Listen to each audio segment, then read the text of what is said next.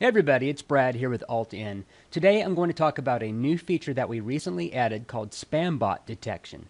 Spambot detection works by tracking the return path that is used in mail sent to your server and tracking the IP addresses that those messages came from. The theory being that if the same return path is used in messages from multiple IP addresses, then it's possible that we have a spam bot at play. And I'm going to show you the new settings that you can configure in MDaemon to help prevent this type of behavior and block those connections. So the new spam bot detection configuration screen is located under the security menu, under security settings, and then it's under the screening section right here under spam bot detection. So the first thing we do is check this box to enable Spambot detection. And these are the settings that allow you to determine how many different IP addresses can be used to send mail using the same return path in a given time frame. The default values are 10 IPs in 10 minutes. So in other words, if the same from address or return path is used to send mail from 10 different IP addresses in 10 minutes, then it's possible that we have a spam bot at play.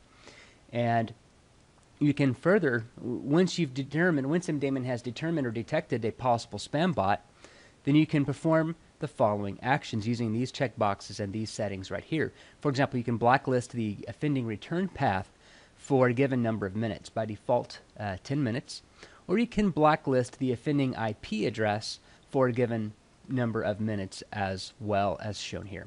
Now you can also configure exemptions. So for example, using the whitelist button, you can exempt certain connections from the spam bot detection feature. And you can do this based on the IP address, based on the IP address range, based on the from address, or based on the to address using the format explained here in this file, in this window right here. Okay, and likewise, once a connection has been blocked, you can use the advanced buttons here to view a list of currently blocked connections, or IPs, or senders in this case, and remove them from the list. So any connection or any node or computer or server that has been blocked will be listed right here. And you can simply go here via the advanced button and remove it from the list. Same thing applies for blacklisted IP addresses as well. Again, use the advanced button shown here, and you can remove those entries from the list accordingly. If a potential spam bot is being blocked or has been rejected, you can optionally enter a response, a personalized or custom response in the SMTP response blank, or leave this field blank to use the default response.